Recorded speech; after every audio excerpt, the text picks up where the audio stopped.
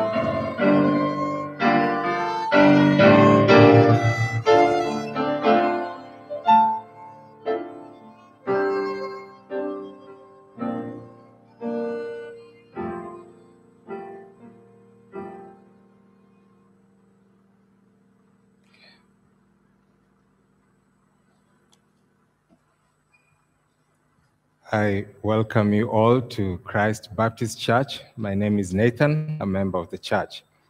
Under the circumstances, it's not the easiest thing to say good morning, but it's always appropriate to say, I greet you all in the wonderful name of Jesus Christ, because our hope, even in death, is in him. So I greet you all and welcome. I would like to announce, first of all, that the body is here. So we will be playing a bit of background music just as the body comes in. And once that is done, we will carry on with the program and I will make other announcements subsequently. Welcome once again.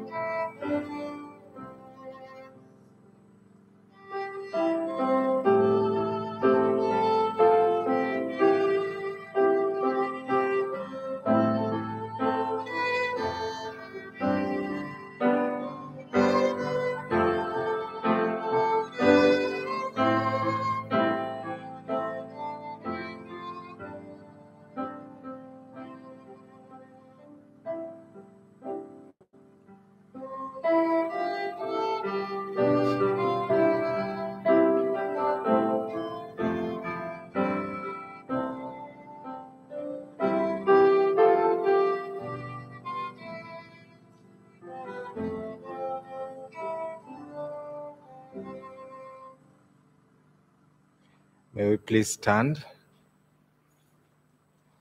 And as the body is being brought in, there'll be a 1-minute video playing.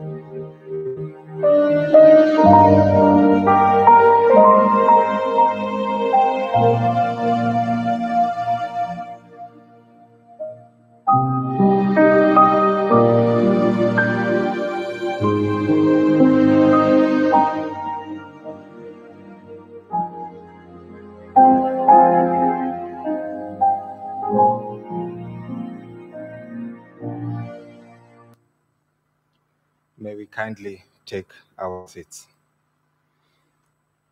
Welcome once again, and especially to those who've just joined us in the last few minutes. We are here for the final send-off of our dear friend, colleague, and ultimately family. A husband, a father, a son himself.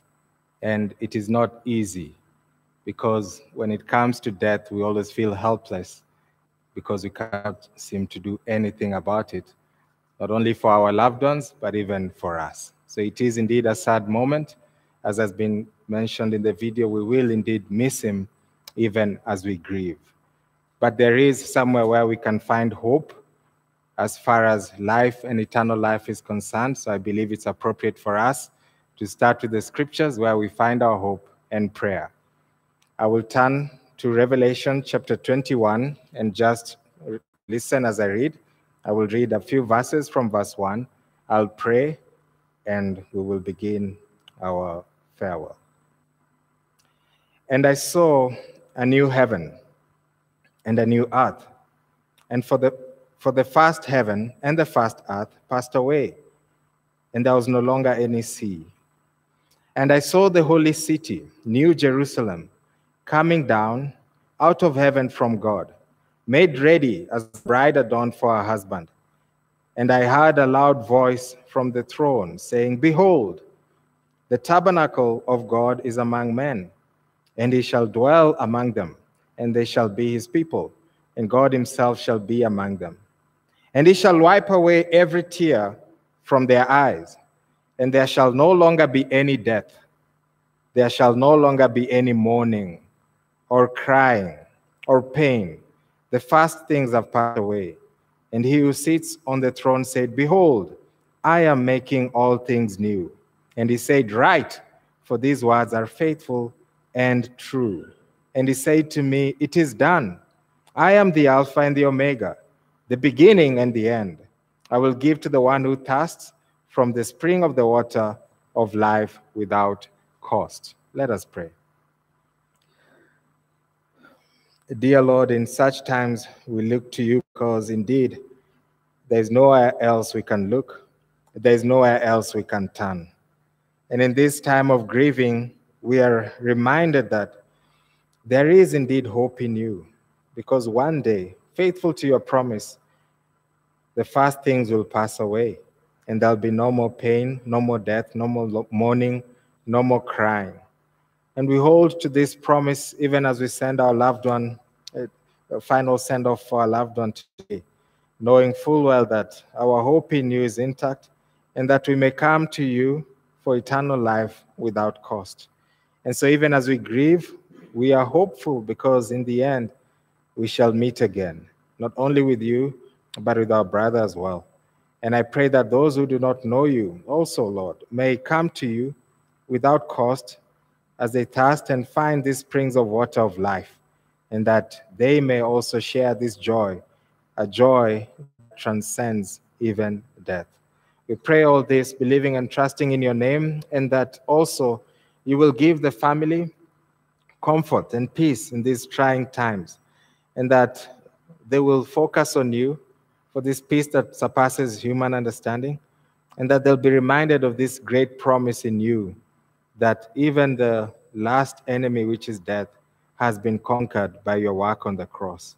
And in this, we find hope, we find comfort, we find you. We pray all this believing and trusting in your name. Amen. As we get into the program, I'd just like to make a few announcements.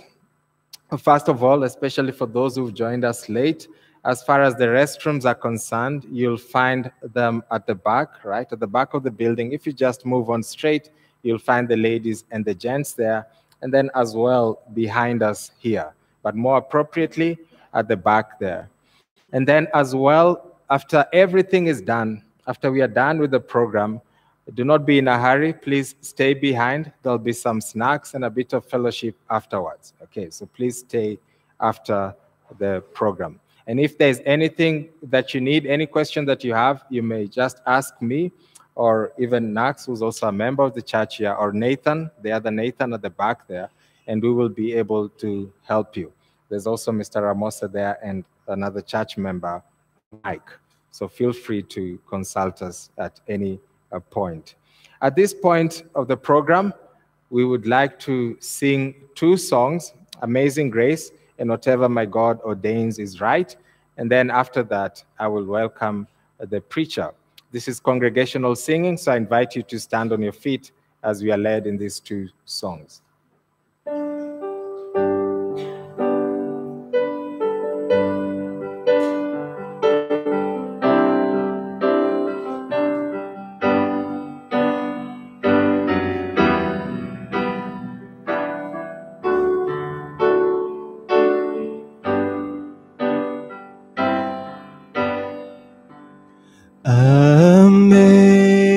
Amazing grace, how sweet the sound that saved a wretch like me.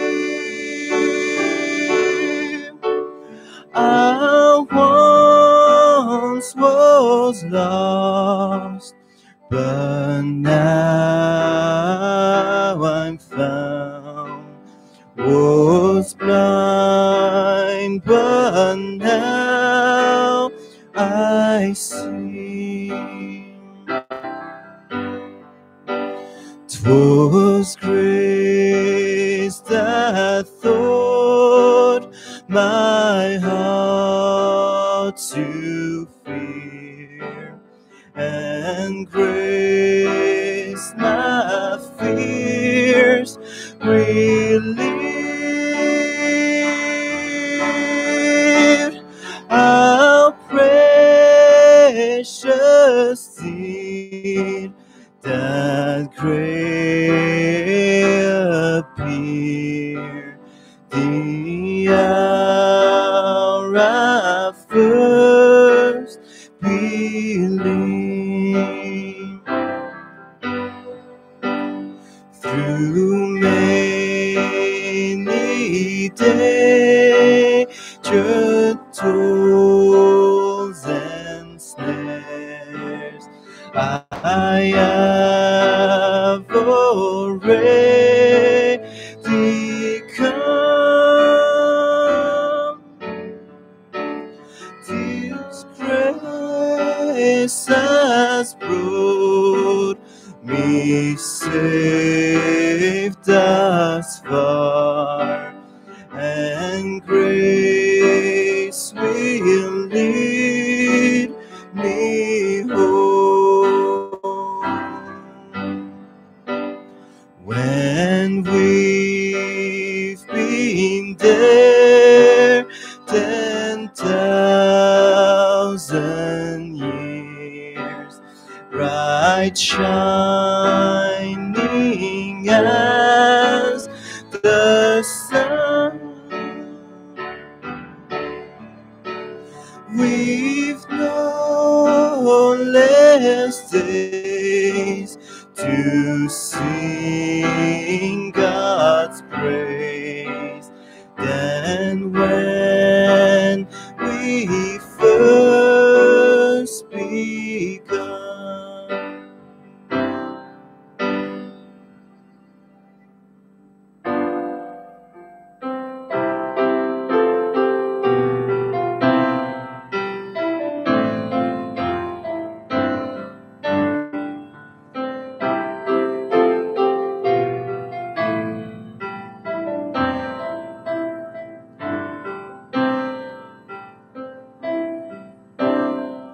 Whatever my God ordains is right, His holy will abideth.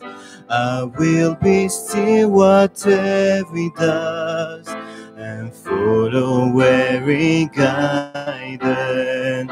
He is my God, oh dark my road. He holds me that I shall not fall, and so to Him I leave it all, and so to Him I leave it all. Whatever my God ordains is right, He never will deceive me. He leads me by the proper path. I know He will not leave me. I take content what He has sent. His hands can turn my griefs away, and patiently I wait His day, and patiently I wait His day. Whatever my God ordains is right, though now this cup in drinking may be the same to my faint heart, I take it all unshrinking.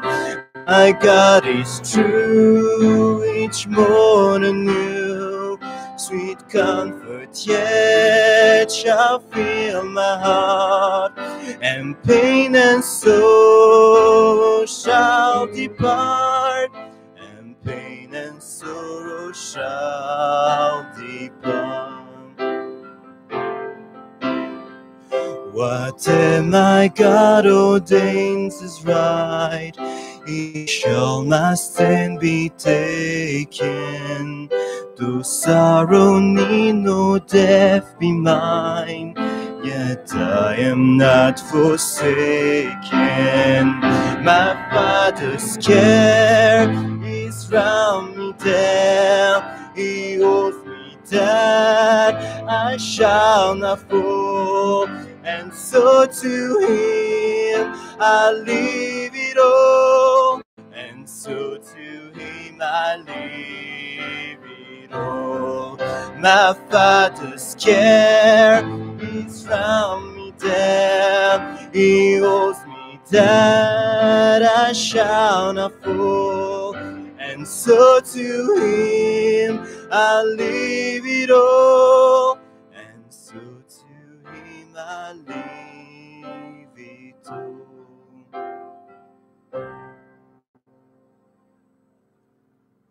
Take your seats. At this point, I would like to invite Pastor Dave Bickley, the senior pastor of our church here. Pastor Dave.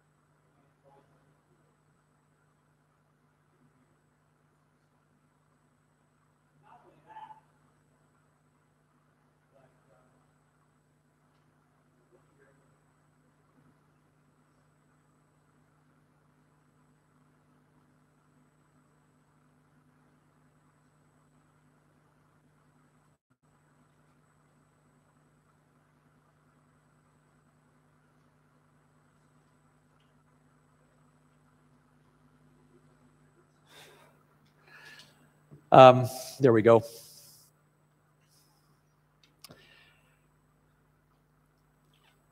This is a privilege for me and us as Christ Baptist Church to serve.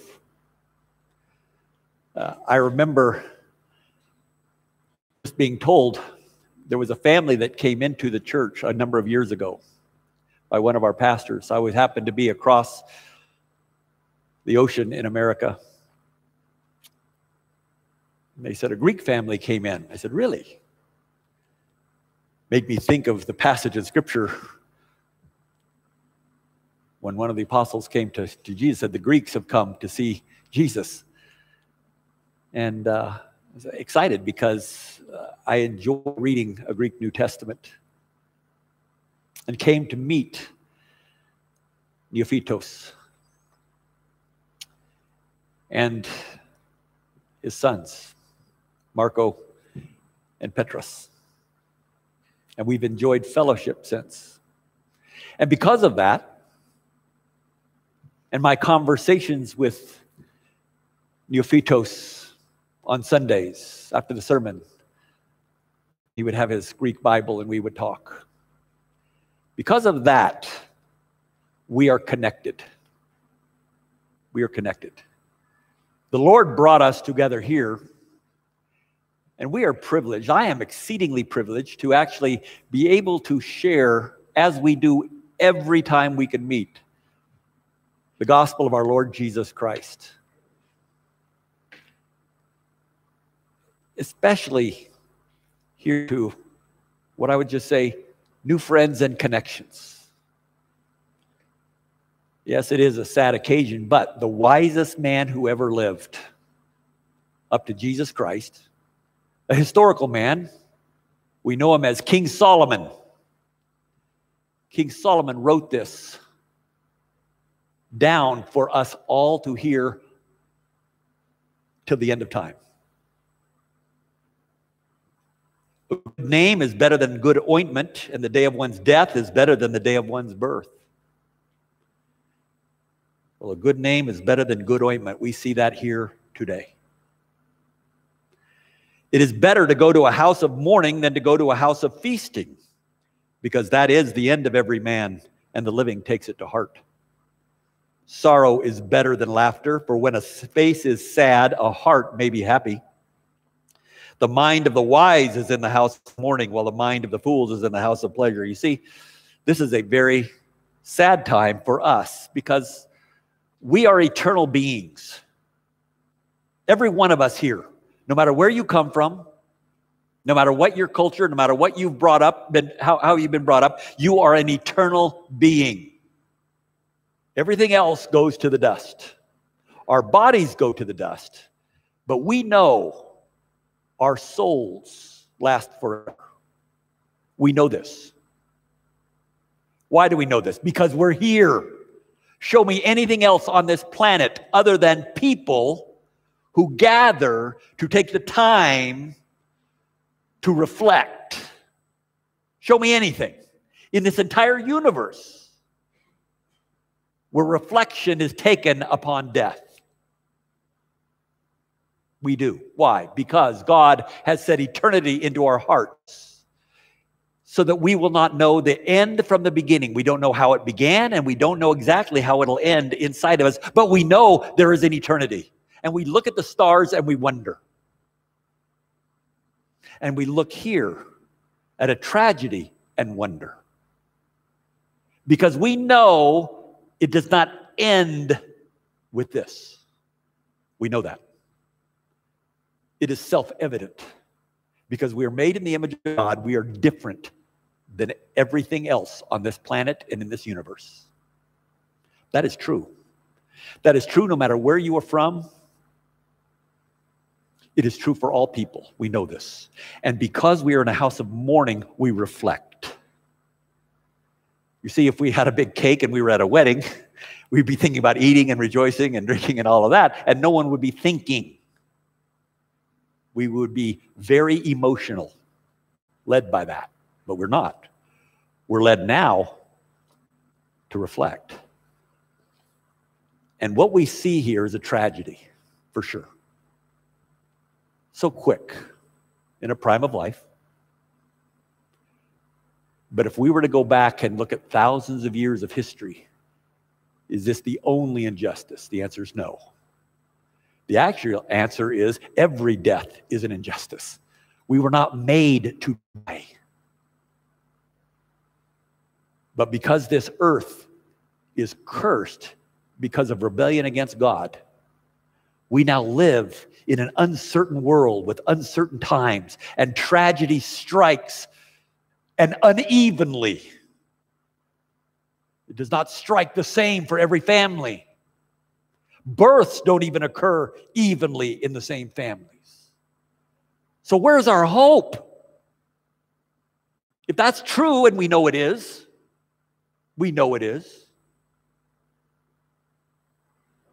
even in this last year, why does COVID strike some and not others? See, we reflect. And if that is the world we live in, what is our hope? Is this just God really wanting to create just anguish amongst his people? We have an answer. And it's an answer by our Lord Jesus Christ, who came as God, who lowered himself as a man, becoming born in this society as a human being with a human mother and a heavenly Father, so that he would live amongst us, not to show us the way, not to be an example, not to be a prophet, but to be a sacrifice in the greatest injustice that would ever happen, so that we would have hope. He knew that this is a world of chaos, and he came and submitted himself so that we can get through this chaos and have hope. I want to read a few verses of what he said to us that give us this hope. I'm privileged because I get to read it first in a way that Neophytos would understand it and hear it.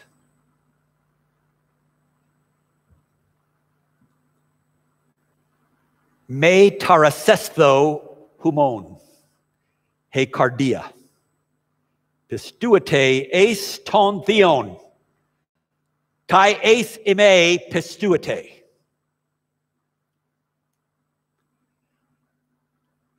I find it also fitting just even to mention here that our gospel of our Lord Jesus Christ is written in the Greek language. Do not let your heart be troubled. Believe in God. Believe also in me. You see, their hearts were troubled. From the Greek word tarasso. Troubled, shaken, very disturbed, angry, not understanding. Could it happen to me? Where do we go? Do not let your heart have this. Reflect. Yes, we've seen something happen here that we feel is an injustice in life because it wasn't a long, debilitating disease. It was life in the world, and what happened? Our world just got rocked. Do not let your heart be troubled at all. The one who was suffering and attacked more than any other person, because he said these words about how God is reaching down to provide hope for us. Believe in God. We know that. There's not a human being on this planet who doesn't know that God exists. They have a picture of him in their mind. They might be angry, they might be happy of this figment in their mind of God, but he's there. They've painted him, but they know there is something else because we're made that way. Believe in God. But Jesus is not telling us, believe in God. My message today is not believe in God. Why? Because the Bible tells us the demons believe in God and tremble. From the Greek word there, phriso, where we get our English word refrigerator. The demons believe and turn to ice. That's what they think about God. They believe for sure, but that's it. What does Jesus say in verse 1? He says, believe in God. We got that covered, folks. But believe also in me. That's what's new. He walked with 12. Why should we believe in you? We've been with you. We've seen you do amazing things. You fed 10,000 out of a basket of bread. You walked on water. We've seen you heal. You're just amazing in how you do it. You must be a great prophet. Believe in me. You must believe in God for sure. And he is a God who is described as a consuming fire. But he's also described as love. He's described as justice. He's described as a father. What do I believe about God? I can't handle it, right? Because we cannot see with our earthly eyes because we're spiritually dead and we're born spiritually dead. He says, believe in God, believe also in me. What are we to believe about Jesus? Because this is his command. You must believe also in me. I'll just give you 3 simple things that Jesus told us right here in John chapter 14, verses 1 to 6. And one, that he is all about life. We have no life without Jesus. And I'm not saying your life won't be joyful. I'm not saying your life won't be good. Oh, there's many people who were born in rich families and live in Europe and across the globe, and they do what they want to do, and their kids go do whatever they want to do. My life is great. Is it because of Jesus? No. That's not good. That's a time frame where people get to play like at a wedding. They're not reflecting. Life is, what do you do with your eternity? Because right here in this room, on this earth, however we live, whether it's 1 year, as some babies understand, or whether it is 20, cut down just before the prime of life, or 40, 50, 60, or even 80, 90, it doesn't matter. As we live this life, imagine going to a large feast. This is the starter. This is the starter right here, no matter how many years it is. It's the starter. And depending on who you're aligned with, in eternity, you either go to a famine or a feast. But life here is a starter, which means everybody eats something. Might be unfair. Some people get a salad and other people get the shrimp. But at the end of it, the starter goes away. And now, is there a big feast or is there a famine? It depends on whether you are alive or not. That's the key. Do you have life? Jesus said in verse 2, in my Father's house are many dwelling places. If it were not so, I would not have told you. For I go to prepare a place for you. This is how he's the life. He's the life in saying, first, we all understand God. He has many rooms in his house. Many rooms. Many places. Whose name goes on which door? We don't know. But we do know this. He has many rooms, and he has an abundance of what he wants to provide. That's my Father. And if it were not so, I would have told you. Jesus doesn't have to really tell them it's so because they already knew that. But if it were a lie, he would tell them. And here's what he says. Since my Father's house has many dwelling places, many rooms, for I go to prepare a place for you. I go. Jesus goes. What does he mean when he says, I go? It means I'm going to die. It means I die and I will go to my Father. But how can he go to his Father if he dies? Because he resurrects. You see, he beat death. He is the one man who we have proof and we know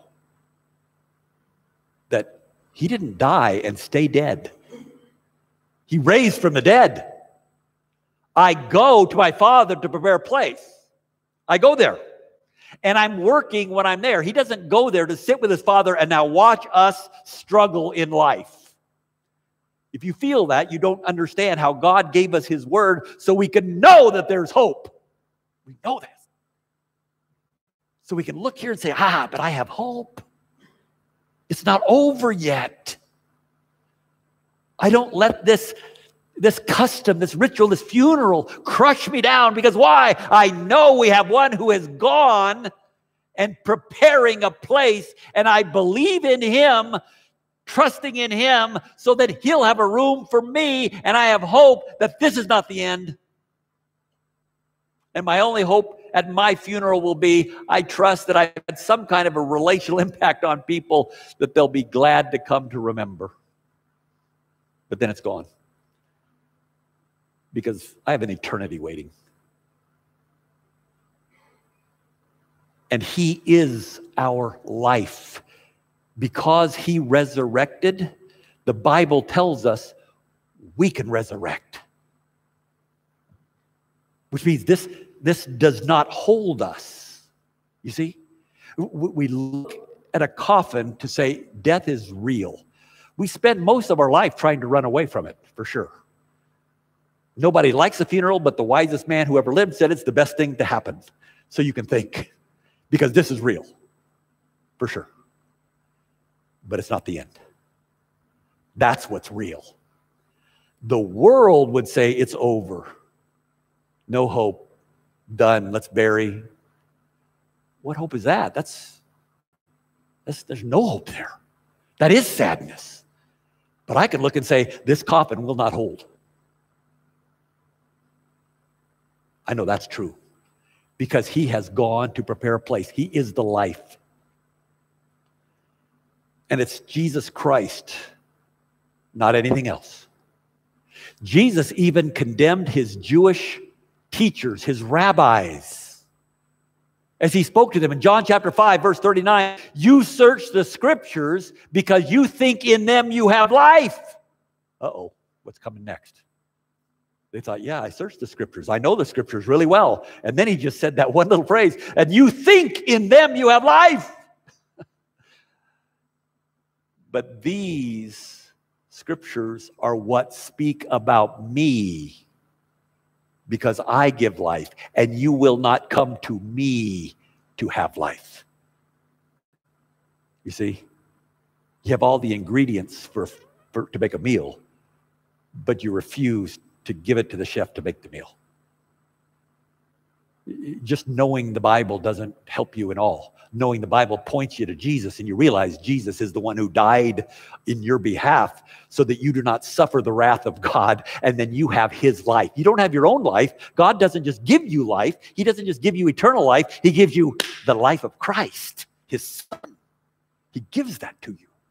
We have life because he prepares a place for us. Secondly, if I go and prepare a place for you, I will come again and receive you to myself, that where I am, there you may be also. You see, this is the truth we need. We need a truth to get us through this life. It is very, very difficult right now, especially for those of the Neophytos family. Very difficult. They feel something that, as we move further away from the family unit, we're sad, but we don't feel what they feel. That weight, that 10-ton anvil that's just pressing on us. It's what I felt when I lost my parents.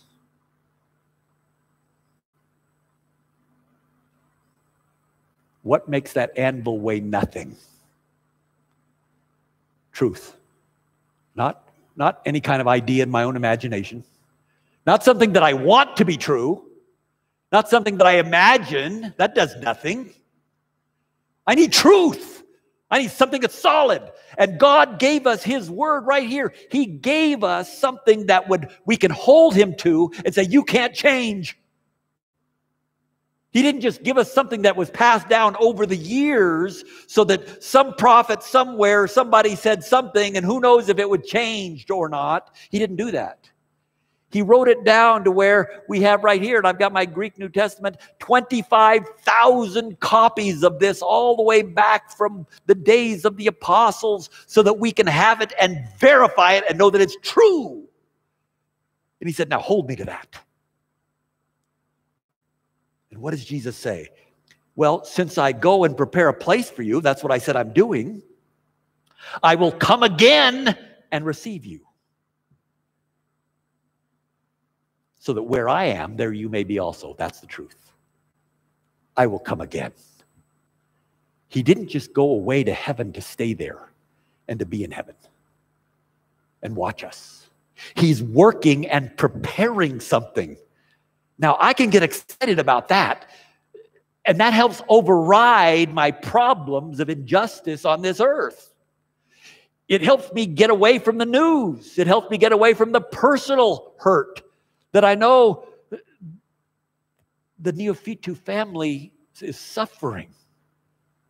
Truth will say, wow, that really is something that actually encompasses this grief and makes this grief short-lived. And God is gracious to give me memories of my father, memories of my brother, memories of my friend, memories that will last our lifetime. God gives us that. And that's why you have hope, knowing that when you leave, what about those who are left behind? They have memories that you can actually facilitate and make sure that happens. Because we can be excited right now about knowing that Jesus is working and preparing for those who are His. He's not preparing for all. He's not preparing for all people. This is not for humanity to move from earth to heaven. This is for those who have placed their trust in Christ to know that He has died on the cross for my sins, who have grieved an angry God, and the Son of the Father was given as a sacrifice so that the Father can be happy with me. Why? Because I have Christ's life, and He takes my life. You see, that's called atonement. That's called a satisfaction of a sacrifice. He was a sacrifice. God placed Him there on the cross, not the Romans, not the Jews. God the Father delivered His Son for us so that we would have His life, which raised from the dead, and He would have ours, which is going to a famine, oblivion, judgment. And He gave that to us. And He is coming back to receive His own who have new life in Christ, because there is no life without Christ. Jesus said in John 17, verse 3, this is eternal life, that they may know you, the living God. So you must know the Father like a father, not the figment of your imagination. How do we get that? Christ gives you new eyes to see, this is my Father you're adopted in. Christ gives us all life to live for eternity. He raised from the dead, so we get His resurrection to raise. This is the truth.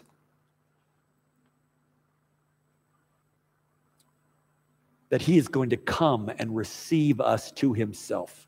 If you have trusted in Him to change your life from dead to alive. Literally, that's what the Bible says so many times, from death to life.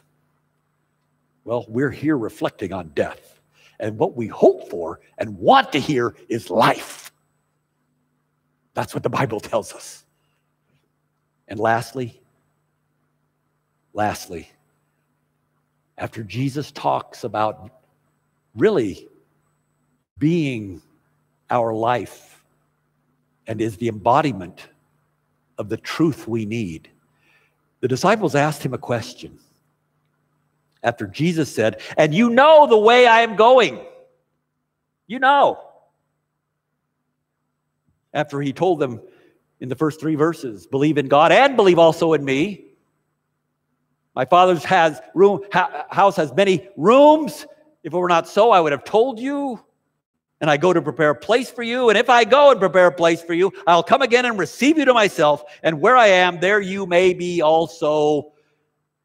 And now you know the way that I'm going, which is going to be the way of the cross, the way of death, the way of resurrection, and ascending to his Father. You know the way I'm going. He's telling them this. And Thomas, the Bible doesn't say this, but we say this. We call him Doubting Thomas. Good old Thomas. He's the guy that says, if Thomas has hope, maybe I have hope. Because I have doubts at times. Good Thomas who speaks for the group. Lord, we do not know where you are going. How do we know the way? You're talking all this difficult spiritual talk, Jesus. I don't know the way. I'm kind of suspicious here. We just saw Lazarus raised from the dead. I didn't understand that thing at all. I'm kind of scared. But Lord, we don't know where you're going. How do we know the way? And here's what Jesus said.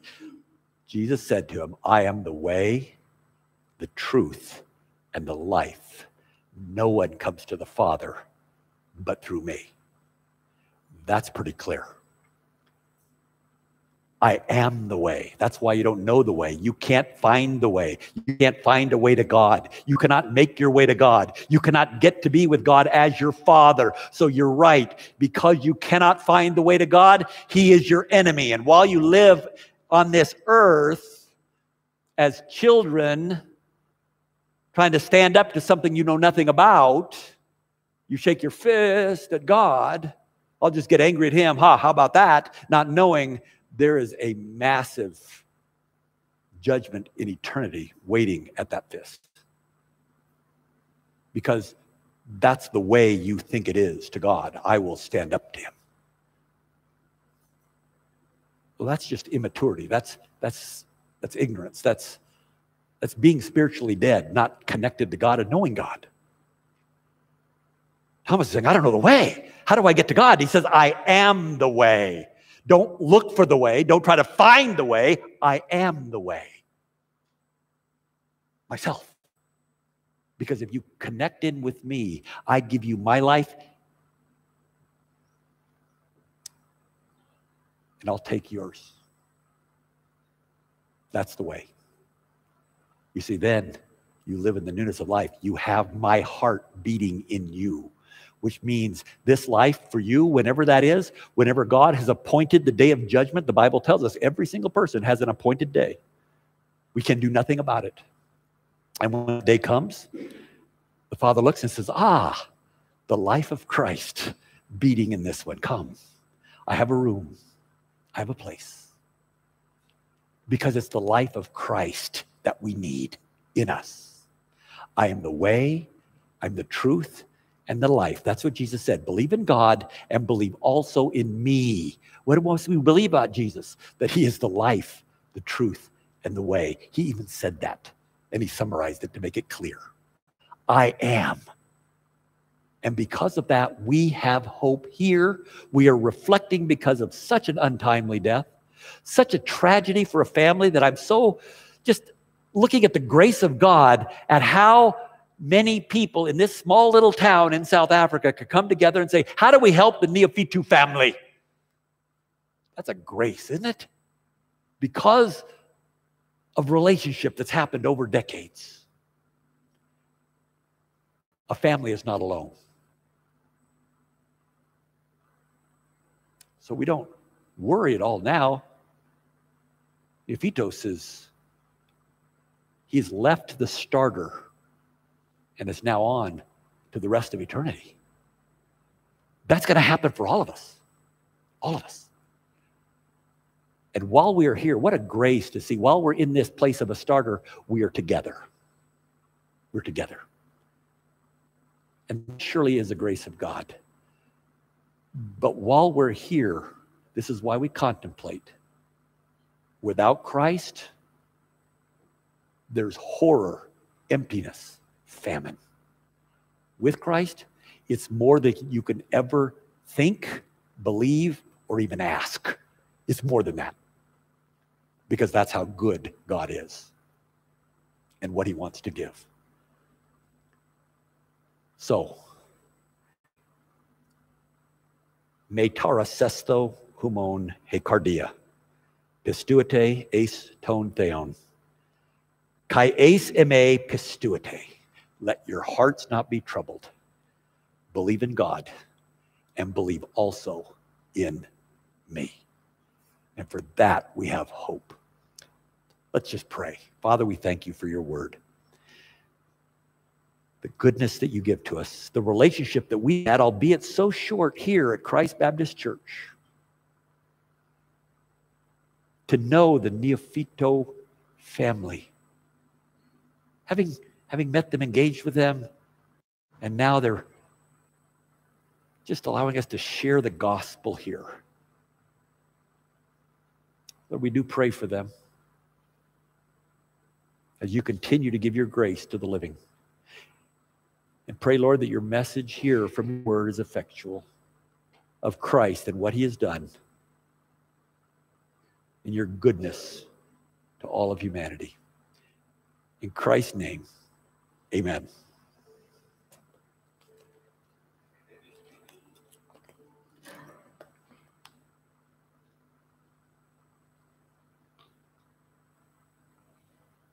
Thank you, Pastor Dave, for those great words of comfort.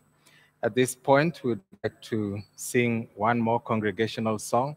So I would invite you to please stand onto your feet. It is well with my soul.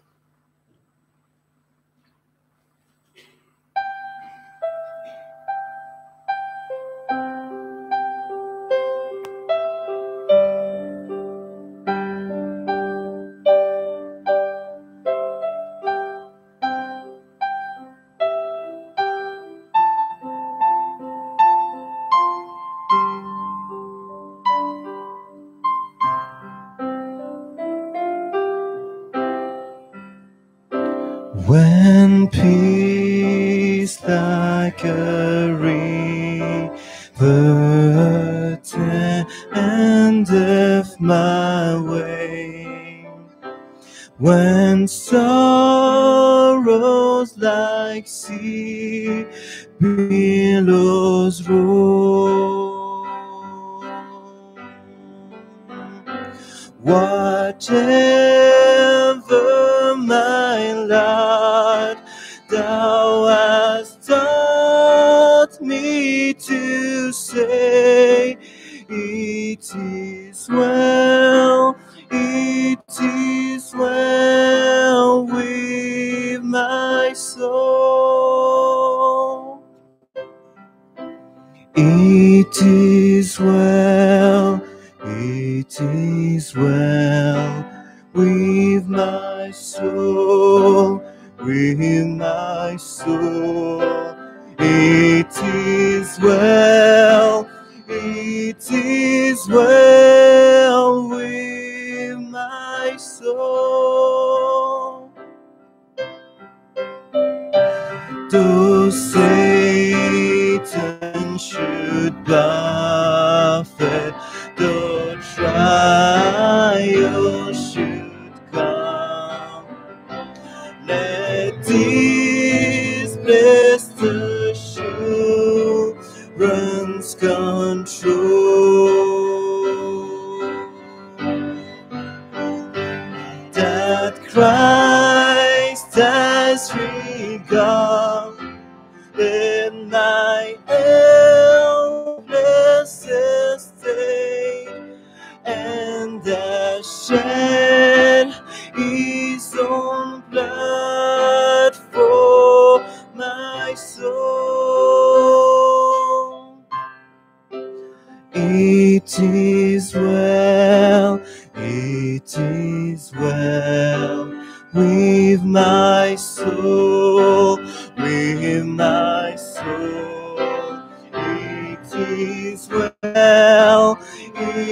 is well with my soul.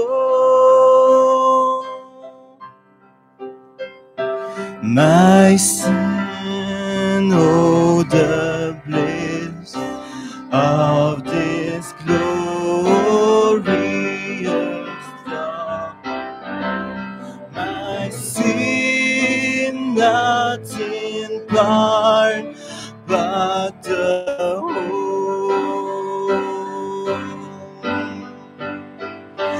is nailed to the cross, and I bear him no more.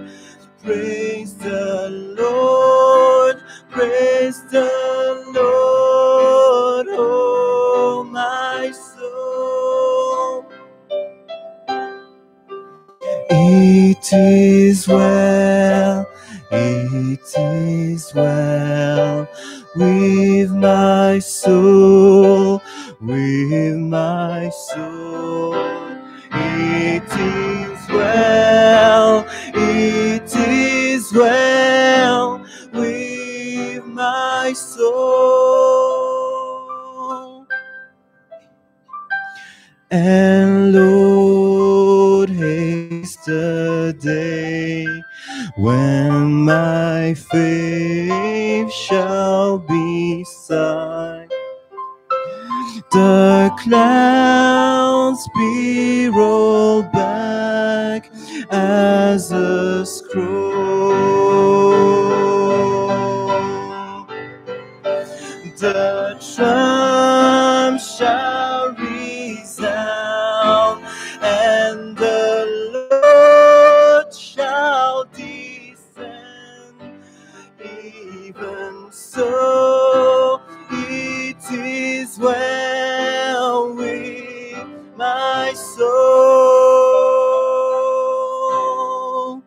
It is well, it is well with my soul, with my soul.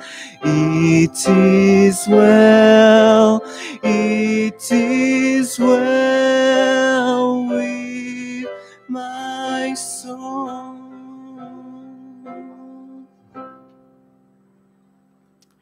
Please take your seats. At this point in the program, I would just like to invite Marco and Petros as well. And Marco and Petros will be giving the tribute. And also after the tribute, Marco will read the eulogy, and then Petros will give thanks. So Marco and Petros, please come.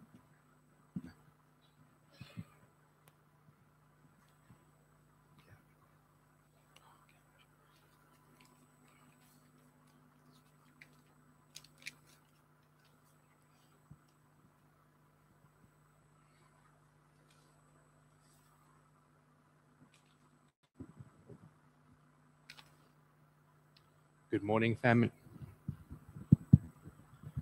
Good morning, families. Good morning, ladies and gentlemen, families and friends. I would like to thank you on behalf of our father and the Neophytou family for coming here today to support us and share this sad, tragic moment and chapter in our lives with us. I would like to thank our family and friends who stood by us on the day of our father's passing and who have continued to stand by us even afterwards and still to this day. It is with our deepest sorrow that unfortunately many people who wanted to come today to see our father off for one last time couldn't come due to restrictions put in place because of current circumstances with this pandemic. Some of you who couldn't make it today due to these restrictions may be watching the memorial on live stream today. And for those who are, we thank and salute you for your ongoing support in these sad times. I would also like to thank everyone who called us, came to check in on us, message us, and convey their deepest sympathies to us in any other form of media or message for your condolences. Our father's passing was like a shockwave that hit our community. After all, he was very much loved by many and was also like a father, a brother, and the best of friends to many people. He was kind-hearted, loving, and compassionate man, and nobody ever left his company feeling unwelcome or without their hearts being touched. Myself and my brother can only hope to be the man that he once was and still is, and to fill his shoes, which will be very difficult and an immense task. This we will do the best we can to continue his legacy, which he left behind to us. To tell you how much we loved our dad, we cannot describe it in words. All we can say is that if myself or my brother could give everything we had in our lives just to have one more year, one more day, one more minute with him, we would do it 1,000,000 times over without thinking twice. Because of how much we loved, adored, and idolized him with all our hearts and souls. Finally, I would like to thank God for giving us such a good and loving Father who did his best for us, guided us, raised us, who helped shape our future, and for the time that we have spent with our Father all these years of our lives. Thank you very much.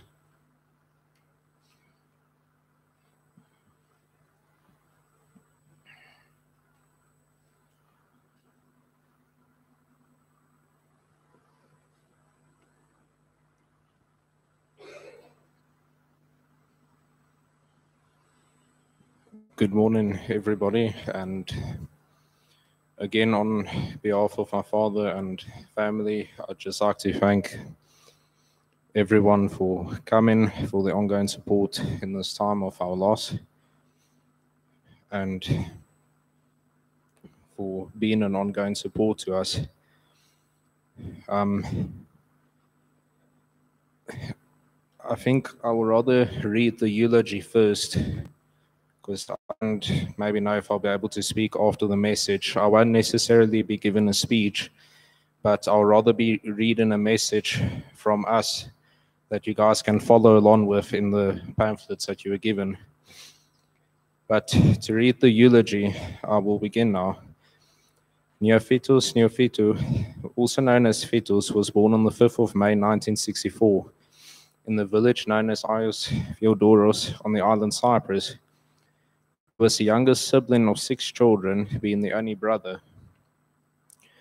He grew up loving every single member of his family, and at the age of 10, the family was forced to flee to the southern part of the island due to a war that broke out between Cyprus and Turkey.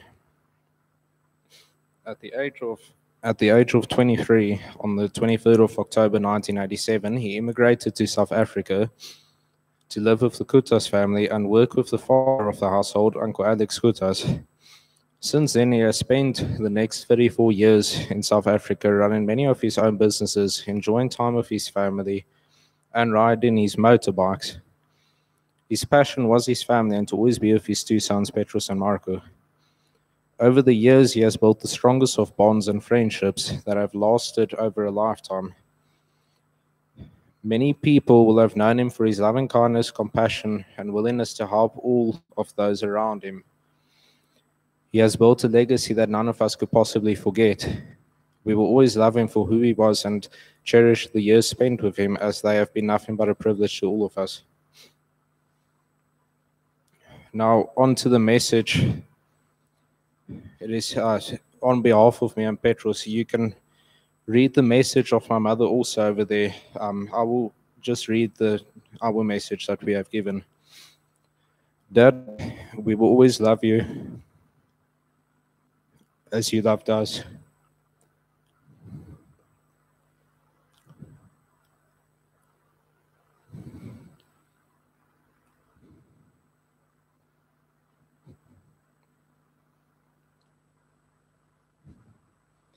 We will never forget the time spent with you on many occasions, and especially these.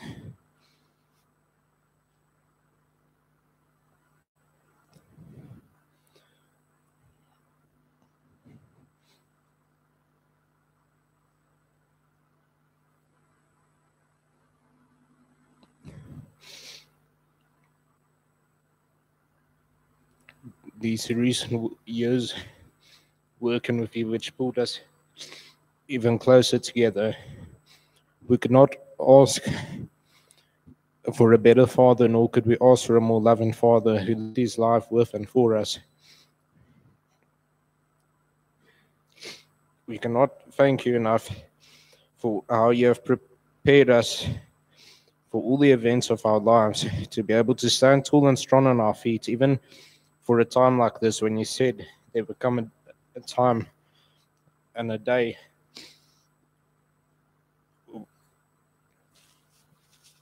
where you would no longer be here with us. Losing you was our loss of everything. We will never forget you, nor will we forsake the bond the three of us had, as well as a bond that will continue forever.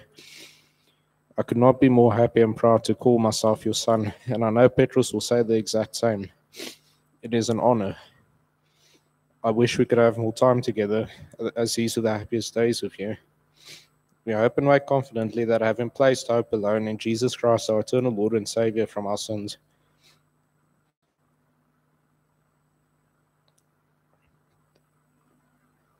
that we will meet with you again in paradise to be with our Lord forever.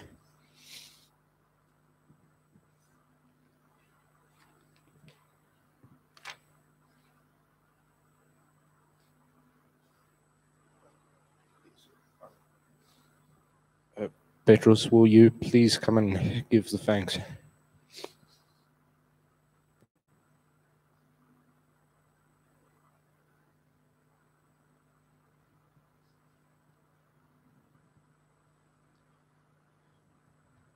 Okay, hello everybody again.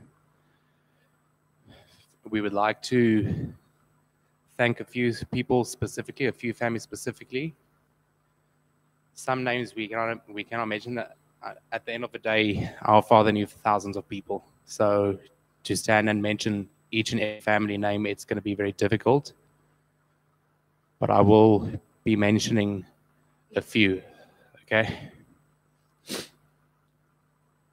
We would like to thank the Kutas family, also known as our cousins, the family that brought our father to South Africa. We would like to thank you for bringing our father here, because if you didn't bring our father here, we wouldn't be around. We wouldn't exist. We would like to thank the Baradas family and the Fox family for being with us also in this difficult time, together with the Kutas family, for supporting us, checking in on us, and looking out for us. We would also like to thank the Fletcher family, those who unfortunately couldn't be here today, but are here and strong to support us and also check in on us in this very difficult time. We would also like to thank the Moti family for coming in. They are our neighbors, by the way. They came in to check on us a lot also. The Tayob family. We would like to thank everybody here in general. We would like to also thank, yes, this is just too much, too much families, but we thank you all for coming and supporting us and for being here with us. And we also would like to thank Uncle Oliver on a personal note also for coming and staying with us this week. We thank you all and we love you all. Thank you very much. And thanks for sharing this moment with us.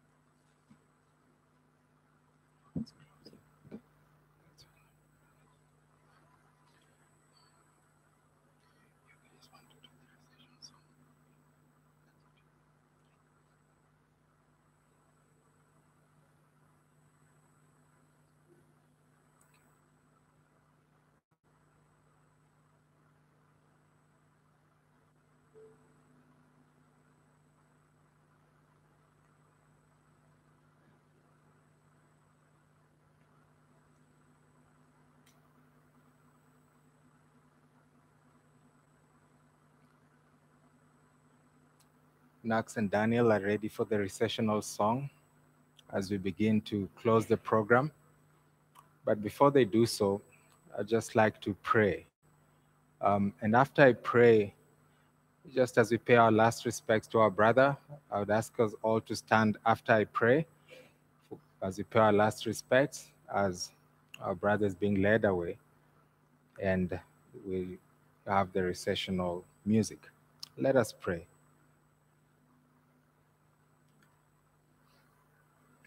Dear Lord, we are grateful for the message that has come to us, because in an intensely grievous time, what we want more than anything is hope. And indeed, we have been pointed to the great hope, not just believing in God, but in Christ, who brings us eternal life. Indeed, the way, the truth, and the life, who has gone to prepare a way for us all. And we pray that this great hope will resonate with us all as we consider where our brother is now and where we should all hope to be. And that this will not be just a time of mourning, but a time of reflection and accepting this great hope that we have in you, and indeed only you. We are grateful to you. And even amidst a time of grief, you indeed, knowing full well what it means to taste death, having died, but even as that's been preached, you did not remain dead, for you rose on the third day victorious, conquering even what Paul calls the last enemy. And so we are grateful that in you we find life and life eternal, and that we can boldly proclaim that one day indeed, as has been read by Marco, we will meet with our brother once again. And in this we rejoice, O Lord, as we even had sung, Amazing Grace, truly, and it is well indeed with our soul, for those who know you. And that is what we pray, that the message will not be in vain, but according to your promise, it will bear fruit in our hearts, and indeed cause us to turn to you, especially those who do not know you, O Lord. For the family, we continue to pray for this peace and comfort that surpasses human understanding, and that indeed you will provide it as you are faithful to your promise, as you continue to remind us that indeed one day you will return. And we pray all this believing and trusting in your great name, Lord. Amen. Please let us stand to our feet as the recession begins. And once again, as I had announced earlier, I invite you not to leave quickly, but to stay behind, share some fellowship amongst each other, and also some snacks.